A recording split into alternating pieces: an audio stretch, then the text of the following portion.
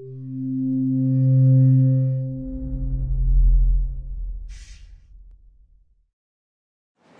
you. So welcome everyone to multi-region Cassandra in AWS. I have a lot of content to go through and only 40 minutes, so let's start. Hope you enjoy. First of all, who am I? My name is Lazaro. I work as a big data engineer at GumGum. I was born and raised in Spain. That's my weird accent comes from. And I joined GumGum 18 months ago, and I have about a year and a half of experience working with Cassandra in production.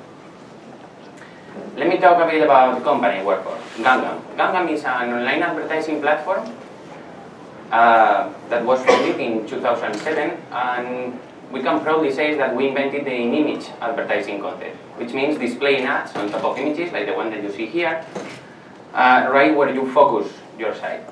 We have other products like in-screen, standard banners, native ads, RTV ads.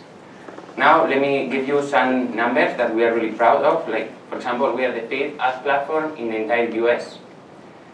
We work with more than 2,000 premium publishers, all of them really well known in their domains. And just to give you an idea, we reach more than 1 billion global unique visitors. And this number keeps growing and growing. All the numbers that you see here, they are going to be not valid in 1 month. And we process more than 2.6 billion images per month. It's like, it's crazy. The growth rate is like, phew. And right now we are 123 employees located in 7 offices across the entire US and 1 office in London. Now let's check the agenda. We're going to start talking about the old cluster, no multi-region at all, just one cluster, why we were using Cassandra, what were the use cases there, and then we will jump into the international expansion. Why we decided to start this Cassandra multi-region in AWS. We'll go through the big challenges that we face there, testing that we did before putting in production, modus operandi, how we did this in production, the real work, some tips now that we have multiple data centers, how to do maintenance there. It's different. When you have one, it's super simple. And finally, questions and answers. So let's go back to March 2015. By the time, GumGum was using just one Cassandra data center, one cluster with one data center. It's the one that you see here, 25 classic nodes cluster, all of them in one region, one rack, hosted in AWS. AWS stands for Amazon Web Services. We use Amazon as our cloud provider. And by the time we were using the version 2.0a, was the latest one when we built it, one of the latest ones. And on the client side, we were using the Datastax Driver, the Java version. We were using Cassandra, and we still use Cassandra to store our entire metadata, which includes visitors data, images and pages data, like for example, things that we have been able to recognize in an image using our patented image recognition system. Like for example, in this image there is a girl and she's blonde, and these keywords appear there inside, all kind of things that you can imagine, and ad performance, to keep track of number of views, number of clicks, number of everything for each ad. And here we have 2 use cases. Let's go with the first one. First one will be the real-time use case. It's for real-time data access. In order to serve ads, we need data that is in Cassandra. And we store literally billions of rows in different tables, key spaces. So it means that per day we query billions of rows. This presents a heavy read workload. I would say around 60% reads, 40% writes. And something really characteristic is that we use TTLs everywhere. TTL stands for time to live. So this is really amazing. We don't need to delete data. Cassandra is going to do it by itself. But you really need to understand the impact of using TTLs everywhere. You're going to create tombstones. You need to know that your compaction strategy is going to get rid of these ones. Otherwise, you can end up with thousands of tombstones that you read every time you request something, and your latency is going to increase and increase. It's crazy. We do heavy and critical use of counters. We used to, then it was impossible with 2.0 version of Cassandra. Now we are using 2.1. We use counters again. And with a high percentage of this heavy read workload is because we do RTV ads. RTV stands for real-time bidding ads. For these people not familiar with the advertising content, basically you can think about this as like in the stock market.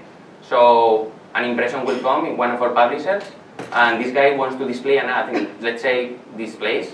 So someone, in this case us, we will conduct an action. We will go to the stock market, conduct an action, and different advertisers, they will bid on that place because they want to display an ad there. And after that, one of them will win and will be able to display the ad. So as you can imagine, this needs to happen like in nothing. We're talking about a total execution time of 50 milliseconds here. And in order to serve RTV ads, we need to contact Cassandra, get some data that is there, right? So you can imagine that our read request latency needs to be like as low as possible. Talking about the analytics use case, basically we run daily ETL jobs to extract join data from Cassandra. And back in March 2015, we were using Hadoop MapReduce jobs to do that, and Presto for some ad hoc queries. So now that we know the status in March, let's talk about the international expansion. In March 2015, we decided to open a new data center in Ireland, Amazon, EU West. And just because we saw, like, as I say, we keep growing and growing, we saw a really big business opportunity there, so we say, okay, let's start one there, let's start serving ads from Europe to Europe. That's when this international expansion happened at GumGum. And at the very beginning, we just did some brainstorming. What we need to do there? Do we need to put Cassandra there? It's really necessary. Maybe we just need to put just everything except the data tier. We are talking about Cassandra. And every time an ad comes, we just need to go to Virginia, US East, get the data, go back. This is not going to work, right? RTV, total execution times 15 milliseconds, not possible. So after the brainstorming, we decided that we were going to open this data center with Cassandra there. And we're going to use the AWS Virtual Private Cloud. It's like the next version of the classic cloud. And basically it gives you more control over your networking, it's more secure, it's the next version. Although we know that this was going to present some connectivity challenges, not issues, for us. It's okay. Also, we decided to replicate the entire data with the same number of replicas. So everything that we have in Ireland, in US East, Virginia, is going to be in EU West, Ireland. And this is the first step we decided to do. Start some Cassandra test data centers in US East, EU West, and test how this Cassandra multi-region works in AWS. Run some capacity performance test, because we want to just build the new Cassandra cluster that we are going to use for the entire year. We expect 3 times more traffic in Q4, and we don't want in Q4 to go there, have scalability issues, add more nodes, remove nodes. We just want to run smooth. So this looks simple, right? Like, start and test data centers, it works, go through the documentation. It's too good to be true. How many times you have gone to you have written an open source documentation that has, let's say, 8 points, and it says, you follow this guy, these 2 bullet points, 8, and then at the end, your software is going to be up and running, right? It never happens. So let's talk about the big challenges that we face there. First one, problems between Cassandra in EC2 Classic, VPC, and the Datastax Java driver. First of all, I encourage you to use the EC2 multi-region snitch. If you are in Amazon and you are going to have multiple data centers, use this one. And you cannot go with the EC2 snitch. That one uses private IPs. This one uses public IPs. But what happens here, EC2 instances don't have an interface with a public IP address, which means that nodes cannot connect between each other if they are in the same region with public IPs. It's not possible. So how to fix this, how to deal with this? Well, you are going to need to understand how Cassandra nodes interact with each other, which ports they use, and you are going to need to play with the security groups there, trust those IPs for nodes in the same region, the public IPs of these guys, and just play. You need to trust everything there. This is an example. So I just started one Cassandra test data center, only one, with EC2 multi-region snitch, and I SSH one of the nodes and ran node tool status, and it was like Cassandra was able to tell me like, oh, this is the list of nodes that you have here, everything is cool, but there was something weird there. It's this question mark here. It was Cassandra wasn't able to tell me like that my cluster was up and running. What was happening with my nodes? They were down, leaving, they were perfect, you know. That's because of the public IPs issue. Second thing, region-to-region connectivity. We'll use public IPs. It's okay. What we decided to do is just trust those IPs from one region to the other region, and every time we scale up, we just need to add a new IP there. Other thing you can do, other companies do, is use software, hardware VPN, but it works fine. Just public IPs, you don't put this extra layer there, it just works. And finally, from the client side, well, your application in the same region, when it's going to contact Cassandra in the same region, it needs to use private IPs. You cannot use public IPs because of the same reason I said before, right? And how this works? Well, at the beginning you will start your client, and this one will try to connect to Cassandra with a host that you gave to him.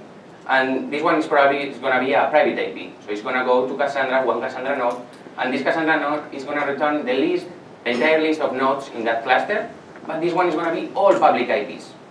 We cannot use public IPs, right? So how to deal with this? You need to implement the address translator interface that comes with Cassandra Datastax. That basically what it's going to do is translate these IPs from public IPs to private IPs on the fly, and then your client is going to be able to connect to all the Cassandra nodes. Other big challenge here, talking about the Datastax Java driver load balancing.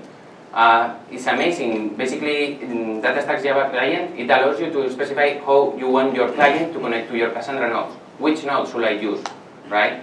There are multiple choices. And when you go multi-region, you check them, it's like a bunch of them. And what we decided is to use DC aware, which is data center aware, that tells to my client that, hey, this is your local data center, use this one. Don't go, you are in US East, don't go to EU West to get the data. Plus the token aware policy that basically tells our client that you should get the data from these three nodes. These three nodes have your data. Okay? But looks like for us, something is missing here, right? This is a quote from one of the Netflix engineers that says that clients in one AC, availability zone, same concept of rack here, attempts to always communicate with Cassandra nodes in the same AC. We call this zone-aware connections. And this feature is built into asking us. What this means, exactly? Well, imagine that you have your web app in three different availability zones, some of them in 1A, some of them in 1B, some of them in 1C. And also you have a Cassandra data center spanning three availability zones with three replicas. So some nodes will be in 1A, some nodes 1B, some nodes in 1C. And because we are using network topology strategy, one replica is going to be in 1B, next 1A, next in 1B, next in 1C. So a request comes from the internet, goes through the load balancer, and hits one server that we have in 1B, one of our clients. This guy, because we are using DC aware, knows that needs to contact this Cassandra data center, and because we are using also token aware, it knows that my data is in one of these nodes. But if we add on top of it zone aware connections, this guy will try to get the data from the node in 1B. So we avoid extra network hooks. That the latency is going to decrease, right? This is not in Datastax. We added it. It's what we call the rack AC awareness to the token aware policy. And as you can see here, this is the read request latency with clients using the default one. It will be the red line. And this is clients using this new one. And as you can see, the latency is lower, so it's better. Same for read request. So, next challenge that we took upon ourselves, the third data center. We decided to create an extra data center just for analytics, because we keep running more and more ETL jobs every day, and we don't want them to impact the real-time data access, right? So in order to do this, we decided to put a Spark on top of Cassandra nodes for this analytics cluster, data center, and just get rid of Hadoop, and use the Spark Cassandra Datastax connector. It's extremely easy to use. In this analytics data center, we decided to replicate just specific key spaces, just the one that we need, and use less nodes with larger disk space. We don't care here about read request latency, it needs to be super low or anything, it's just we want our jobs to run, right? And as you can imagine, settings there are completely different. Like for example, Bloom filter chance is completely different. We don't care here, we are going to do like full table scans here. Number of concurrent writes, reads is going to be way higher. We don't care about latency. This is how it looks like. We'll have the Cassandra only data center for real time with a lot of nodes. and the Cassandra with a Spark on top of it that we will use for analytics with less nodes. Now, let's go next challenge. We decided to also, we are going multi-region, starting new data centers. Let's also upgrade from 2.0 to 2.1. Why? Well, because counters implementation in pre-2.1 versions in Cassandra is buggy. They don't work, seriously, like crazy. And we know that in 2.1 they rebuild them from scratch. The way they work is completely different, so we decided, okay, let's try them. We'll talk about this a bit later. And next challenge, to choose or not to choose virtual nodes. As I said before, we were using classic nodes, but just because classic nodes, they work fine with Hadoop. If you use virtual nodes and let's say you have many nodes, like 50 nodes, and you use 256 token ranges, basically it means that Hadoop is not going to work. You are going to run into weird issues like, for example, too many open files, connection issue is crazy. So, previous one was using MapReduce jobs. And it adds some complexity for adding and removing nodes because now you need to manage the token ranges yourself, right? That's not good. In the new one, as you can imagine, we decided to use virtual nodes. Why? Because we are going to get rid of Hadoop. We are going to use Spark, and we know Spark works fine with virtual nodes. It's zero issues there. And also, it's easy to add and remove new nodes as traffic increases. Some bad side of this, repairs, they take forever. If you have, let's say, 300 token ranges, it's okay. And now, let's go with the testing phase. Before jumping into testing, I encourage you to have some automation process there, because testing requires like creating and modifying many Cassandra nodes, and this task is like it's a repetitive task, it's time-consuming. So what our amazing DevOps team did is like create a fully automated process for creating, modifying, destroying, do everything you want with Cassandra clusters using Ansible. So myself, that I know that the DevOps guy, I was able to start a Cassandra cluster with, let's say, 5 data centers in different regions of the world by just changing some settings here in this template and just clicking one button. After 20 minutes, I was able to start playing with this test data center. And now let's jump into the testing performance phase that we did there. We ran some performance tests using the Cassandra 2.1 stress tool, which is it's amazing. It allows you to recreate your schemas. You can see here we recreate one of the tables that we have, visitor one, same number of columns that we have, following the same distribution for the size. This many requests and writes every time I do a read is extremely useful and super easy to use. And you are not going to play with real data, right, but close to. So we spun up this Cassandra cluster with number of nodes that we thought we were going to need, and we just try to find limits there, right? Run a stress tool, this is okay, we need more, let's add more nodes, run more tests, what's happening there. Also, while doing this performance test, we wanted to test this replication overseas, the latency. How this is going to work, right? Because it's like magic, looks like magic for us. So what I can tell you is this replication works asynchronously. It doesn't impact latency, it's just amazing. We discovered that only one Cassandra node will contact only one Cassandra node in a different data center for sending this mutation. And that's amazing. It means that if you have one data center with 12 replicas, which is crazy, but who knows, and another data center with 12 replicas, only one Cassandra node will send this to the other data center. Also, in your client, you need to use local consistency levels because you don't want clients in, let's say, Virginia, contact Cassandra to get the data, contact the Cassandra that we have in Ireland. And also, we were like, okay, this works. Replication overseas works, but when I'm going to be able to read something that I have written in Ireland from US East, right? So we were about to run some tests there, but then we saw this amazing blog, again, Netflix. They were worried about this. They ran the same test that we were about to run using Amazon. So they started one Cassandra data center in US East, another data center in US West, And they did 1 million writes with consistency level 1 here in Virginia, US East. And then they proved that they were able to do 1 million reads after 500 milliseconds with consistency level 1 with 0 data loss. It means that in 500 milliseconds, all the data was replicated. And this works for us. This is more than enough, more than we need. So we decided to continue. About instance type, we test all kind of instances that Amazon provides you. And we decided to go with R3 to XLarge machines. They have 60 gigabytes of RAM, 8 cores, 160 gigabytes of ephemeral SSD storage that we use for the commit logs and save caches. And RAID 0 over 4 SSD EBS volumes that we use for the data. This is the best use case, is the performance cost and GumGum use case is the best option for us. But if money is not a problem, you should go with i2 instances. It's same settings, but they have like huge SSD ephemeral storage. And we know that Cassandra loves SSD, right? But we decided to, just go with R3 to XLarge, and if we need more machines, we will add more. The upgrade that we talk about, well, we test this upgrade, how to do this upgrade from 2.08 to 2.15. And what we saw is that both versions can cohabit in the same data center. It means that you can do a rolling upgrade, as simple as that. It's extremely simple. We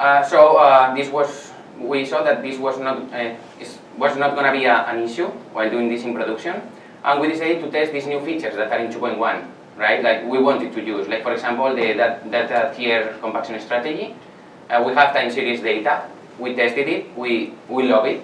So we decided that in production at some point we will use it. Incremental repairs. We know that repairs are a headache, and more if you use virtual nodes. This helps you a lot. You should try. It's extremely simple. And counters, they work. Finally, 2.1, they work. So don't be afraid of using counters if you have 2.1. If you are not on 2.1, don't even try. And now let's go into the modus operandi, how we did this in production, right? Like real stuff. First of all, to sum up, we are going to go from one cluster with one data center in US East, remember Virginia, to one cluster with 2 data centers in US East and 1 data centers in EU West, which is Ireland. So it's going to look like this. We will have our old cluster, we will add the new ones that we want with all the settings that we want, and at the end we are going to get rid of the old one with 0 downtime. First step here, upgrade the old cluster snitch from EC2 snitch to EC2 multi-region snitch. You can do this in a rolling upgrade. It's extremely easy, it works. You just need to make sure that you play with the security group, you trust these IPs. Also upgrade the clients to handle it, the translators that we talk about. And it's extremely easy to do, but we found this bug while doing this in production. Like basically, you need to make sure that your clients don't lose connection to upgrade Cassandra nodes. We open a ticket, I think it's going to be fixed next version. This is crazy because you do the rolling upgrade and you do one, next one, probably you are using consistency level 1 and you don't see anything. Cassandra is telling you that everything is fine, but your clients are not able to reconnect to this Cassandra node, to the upgrade one. It's like, it doesn't work, they cannot, there is a bug there. So what happens is like, you continue doing the rolling upgrade and at some point, everything crashes. And I mean, imagine, we were in production, right? It was like, oh my God, what's happening here? Yes, you restart your clients and everything works. So make sure that this doesn't happen to you. Second step, upgrade the old data center from 2.08 to 2.15. Things that you need to do, as I said, rolling upgrade and just run node-tool upgrade tables. Just because 2.15 node is going to be able to read these tables in an old format. But when it comes to streaming data, like let's say a repair and they need to stream data, they are not going to be able to do that. They are not going to be able to write these new Bloom filters and metadata for these tables. And we are not crazy. You can think like, why you are doing this in your old cluster if you are going to get rid of this one, right? Well, it's because it's not possible to rebuild, to get the old data to a 2.1 Cassandra node from a 2.0 Cassandra data center. You will try to do this. Hey guy, give me the old data, I need it, different versions, boom, exception. It's exception. It's not gonna work. And third step, we're going to start EU West and new US East data centers within the same cluster. At the beginning, we're going to put replication factor of 0 for the new guys. We just want them to start and make sure that everything works fine there. No data is going to go there, no new data. Then we're going to play with the DC subfields as a hack to differentiate between new Virginia data centers and the old one. Otherwise, they will join, same ring. And at the beginning, our clients are not going to talk to new data centers. Just Cassandra know that they exist. That's all. After that, we're going to change the replication factor to 3 for the new real-time data centers and 1 for analytics. We just need 1 replica there. It means that they're going to start receiving new data. We're going to start replicating new data or repair data. And after that, we are going to do a node tool rebuild from the old data center to get the old data. How this looks like? Well, at the beginning, we have our clients and all cluster with replication factor 3. That's all we have. We are going to add these new data centers, 1 in US East, lot of nodes, 1 in Ireland, lot of nodes, and another 1 in US East for analytics. Then we are going to change the replication factor from 0, 0 to 3, 3, 1. It means that we're going to start replicating new data here and here, and also here, but just 1 replica for analytics. And after that, we're going to start rebuilding them to get the old data. So you can trigger multiple rebuilds at the same time. It's okay, just make sure that you don't saturate your network. You don't want that to happen, believe me. And this process takes time. We are transferring like terabytes of data, but it's okay. So we rebuild them, all of them, US West, all of them at the same time. We don't care about high CPU here, like red nodes, because remember, our clients are talking to the old Cassandra cluster. We don't care about latency here yet. After that, we are going to start using these new data centers. So it means that our clients are going to change, and clients in Europe are going to start using the Cassandra data center in Europe, in Ireland, and clients in the rest of the world are going to start using US East real-time to get the data. After that, we're going to change the replication factor of the old cluster to 0, just to make sure that we don't replicate data there. We are going to get rid of that guy, right? And we are going to start decommissioning them. I recommend you to do this and not go to your console and just terminate your instances, because you don't want to end up in a bad gossip state. That's really bad. It takes like days to clean. And also it's safe because now our replication factor is 0 in the old cluster, so we are not going to stream the old data to the rest of the nodes of this data center. So we decommission all of them, and at the end, boom, we have what we wanted. So tips here, lessons that we learn. Talking about maintenance, when you only have 1 Cassandra data center, maintenance is extremely easy. It's like just some repairs, some compactions, boom, done. When you have multiple data centers in different regions of the world, this is not that easy. What we did is we built this piece of software that used Ansible to trigger the maintenance operations like cleanups, repairs, compactions. And it used a Cassandra maintenance key space that we put the data there, like we have repaired this node at this time and we have done these things there. It has taken this much time. So then Ansible knows that, okay, I read from Cassandra, I get the data, and then I know that my next node that I need to do a repair, for example, is going to be this guy. And also an email report that I believe we get this email report every 10 days or 11 after the garbage collector grace period, and just tell us that the status of all the nodes, if we have been able to repair them on time. But Ansible is going to take care of that. It's going to try to make it on time. Other tips, I said that now we are using Spark, right, not Hadoop. Well, things that we have learned is that the number of workers can be above the number of total Cassandra nodes in your analytics cluster. It's okay, you don't care about latency there, okay? Each worker, for us, this works, use 1/4 number of cores of each instance and 1/3 of total available run of each instance. Remember that we have Spark on top of Cassandra. Things that we have learned about the Cassandra while using the Cassandra Spark connector is that you don't want to use reduce by, believe me, and you don't want to start like shuffling data, terabytes. instead use span by, simple. It just works with partition, so you are not going to shuffle data. Join with Cassandra table, we love this one. It's like, okay, I need to get I have these terabytes of data coming from, let's say, Elasticsearch, and I need to get information that is in Cassandra, but only for these guys, right? Join with Cassandra table is just one line, and it's going to contact Cassandra to get just the data that you need. It's really simple. And then there are a bunch of settings that I recommend you to go through the documentation, read it, make sure that you understand them, and play with them, because you can improve performance by a lot. Like for example, here are two examples. The batch size, you can play with that. Again, you don't care about that, it's in here. Or for example, the number of concurrent writes. It's okay. And something really important is that, remember, we are using EC2 multi-region snitch here. So you are going to need to do the translator thing also for your Spark apps.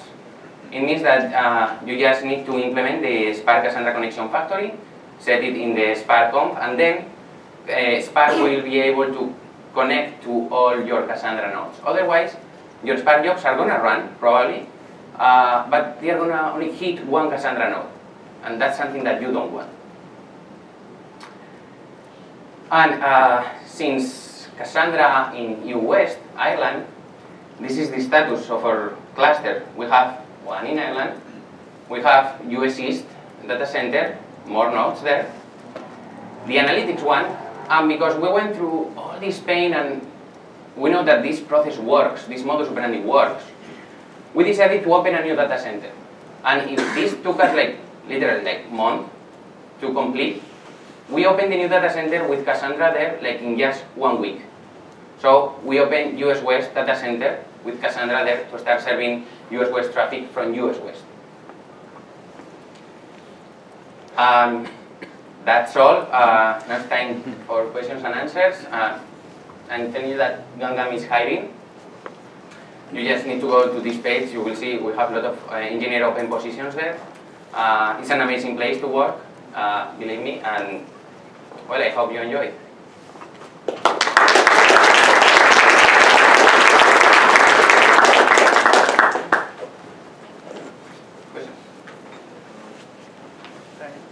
What's been your experience with the data-tiered compaction strategy, given the inherent problems with data-tiered compaction? Yeah, so basically, if... Can you repeat the question? Yeah, sure. What are my experience working with data-tier compaction strategy, given that there are a lot of issues there? Well, if you always write on time, your writes are always next, you not go back and you write something that happened 30 minutes ago, everything is going to work fine. If you don't do that, that's tough. You don't want that to happen. You can end up with thousands of tables or a table not getting compacted at all. That's why I say that we tested it and we love it, but still it's not in production, still in our test data centers. Because we know that there are, Datastax is doing some improvements there, and we just want to wait and then we will test again. But the content itself, it's super simple, and while testing it was perfect. Latency was way lower than using size tier compaction strategy, for example. Right now, I can tell you that we run major compactions every month, less than a month. So at the end, our latency is as good as using time series, this one, the new one. But we're gonna wait to use it in production. So you mentioned that you use counters with 2.1. Yeah. As far as I know, even in documentation it says the counters diverge, and it's fine. So diverge 15%, that's okay. So is it okay for you? To lose? Yeah. So the question is, if it's okay, the accuracy that counters provides you, if we are okay with that, we are. Our client knows that we can have some accuracy issues there. We can handle that. Do you have something on top to fix that, or you just it's just for your case, having this discrepancy in counters is fine? Yeah, for our use case, having this discrepancy is fine. We want to keep track of, for example, number of views in this ad. We always want to over-deliver. We want our advertisers to be really happy. So we can just always do a bit more, right? that can happen with this context accuracy. So it's okay. I'm interested why you chose RAID 0 for your data storage partition rather than JBOD. Okay, so that's cool. That's a DevOps question, like a software engineer. So, and I don't have my DevOps thing here, so sorry. Did you test it all JBOD? They tested like a bunch, different ones. I cannot really answer that question. We can contact on LinkedIn. I will ask them for sure. I can reply you back. Yeah. I just wanted to clarify, when you say you set the RF to 0 on a cluster, you just mean you iterate through all the key spaces and set RF to 0? Yes, exactly. Okay. All the key spaces. Sorry. Did you have any use cases of conflict resolution across multiple data centers, like say, users with the same email address signing up at the same time? Not really. Also because even though we replicate the entire data, users that are in Europe most likely are going to hit that data center always, like high percentage of times. But we haven't faced that issue yet. We have all the data there, and it's just in case like Amazon goes crazy, okay, we're going to redirect the entire traffic to Ireland, right? Or now to US West. Like, we did that. Like, I don't know if you guys use Amazon, but this week they did some funny things with Dynamo, like cool things, thank you. Everything was down, it was like a mess. And we redirect the entire US traffic to only US West. So it's hard for these use cases. Actually, I have another question. Yeah. So, one of our customers in Europe has been saying that I don't want my data to leave the EU shores at all. To leave what? Sorry? To leave the European shores. Oh. It has to be only in Europe. I don't want that data to come here. Yeah. So, How to deal with that?